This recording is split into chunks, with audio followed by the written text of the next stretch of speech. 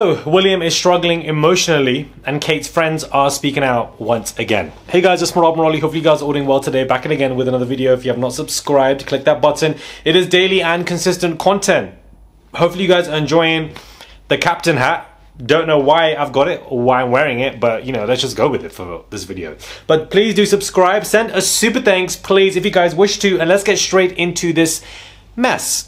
Royal reporters are speaking on how William is struggling very badly in terms of navigating public life. It is emotionally very difficult for him without Catherine by his side. At the moment, we are seeing the Prince of Wales perform his public duties in an exemplary manner. There's a huge amount of public approval for how he's handled them. That's not to say that it's not emotionally very difficult to be without his wife. He is not dealing with it properly. He is very stressed and very emotional, and it's taking a huge toll and strain on him eventually. However, we have seen him at concerts and, you know, with his children, but at the same time, he is still dealing privately with some very, very strong emotions. I'm not surprised that he's dealing with strong emotions, but at the same time, I also feel like, you know, the source of the struggle of emotions may not also be from Kate's health and what she's going through, but other stipulations that are going on that I believe between their marriage, and just navigating it all on a public sphere to look like you're okay is a difficult thing for anybody to do. Whether we like William or not, it definitely is. Now, Kate's friends are speaking out via Daily Beast and obviously expressing how, you know, because there is speculation now that she is going to attend the men's finale and sit at center court and then hand out a trophy. That is a speculation that she's going to be attending the last few days of Wimbledon now. But her friends are speaking out to say that, you know, there are bad days of chemo that she is currently having, and therefore if she was able to make trooping, it was simply because of timings and schedule, and that if she's going to make Wimbledon, it's purely because of timing and schedule. So it's pretty bad news to take for her, and that the chemo that she's having right now, she goes through good days and bad days. And as of right now, she's probably going through her, you know, bad days from what her friends are suggesting.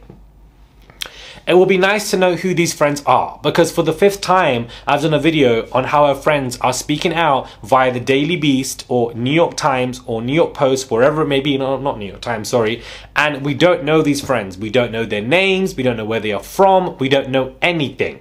But when it comes to Rose Hanbury, we know where she gets her money from, who's her husband, what children she has, how she's connected. She's invited to be with Camilla. Her son's invited, you know, to the royal processes. Like, everything is detailed and planned out. So if you can do that for somebody out there, why is it so hard to give the details of who these friends are? This is why these stories are just genuinely suspicious, because US Insider have stated that Meghan has reached out to Kate, and that Kate is just keeping it cordial. She's not really interested in engaging in any kind of friendship because she's going to stick by her man, William.